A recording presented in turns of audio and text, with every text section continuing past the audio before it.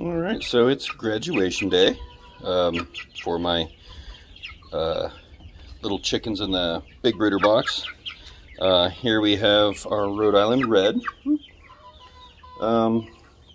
As you can see, he's been fitted with a little collar.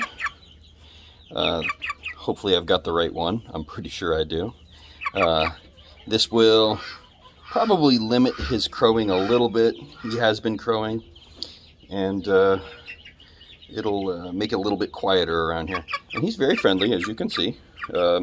Almost all chickens start off extremely friendly, and as they get older, they kind of, turn into nasty teenagers. So this guy is right there at that level. So what we're going to do is I'm going to flip this camera around, and we're going to release this guy into the front yard. All right, so we've got quite a few people here at the ceremony. And of course, we've got this little guy and some other people. All right, buddy, are you ready to get out here and enjoy the, well, admittedly, it's not completely free ranging because we do have fences. They're just way out there. All right, little guy, there you go. Oh yeah, I forgot. He hasn't been let go since we put the collar on him, so he throws a fit. This is what all of our collared chickens do. It's just like a dog or a cat that's got their head stuck in a box. They try to back out of it, and they also flop around and throw fits. Alaric, you be good. It's a baby. Of course, at this phase, they're quite fast. This is a little bit more of a fit than I've seen, although this is probably the youngest I've collared one. Normally, because it's hard to tell. And these are the first graduates that are chickens from the brooder box. These guys are the first ones overall. So this little guy we caught kind of early. Yeah, it's his collar, buddy. So Alaric's very trustworthy with birds for whatever reason, although anytime they express that much interest in them, I like to be there. All right, well, since this guy's going to hold still and stay where he's at, we'll release some of his friends. So it would appear as though all the other chickens that we got are hens. So this won't be as interesting, but we'll add that too.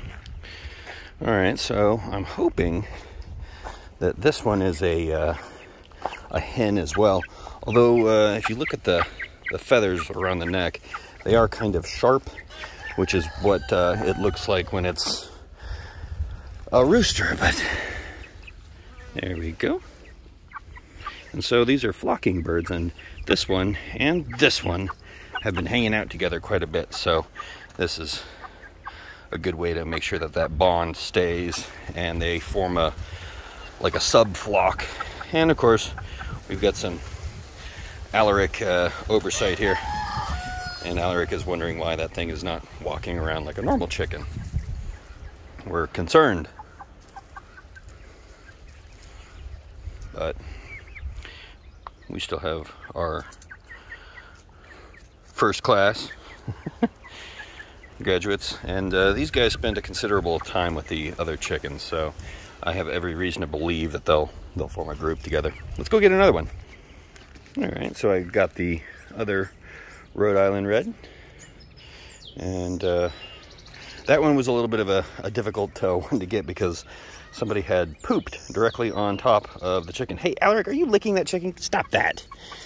You are a gross boy. Alaric, leave them alone.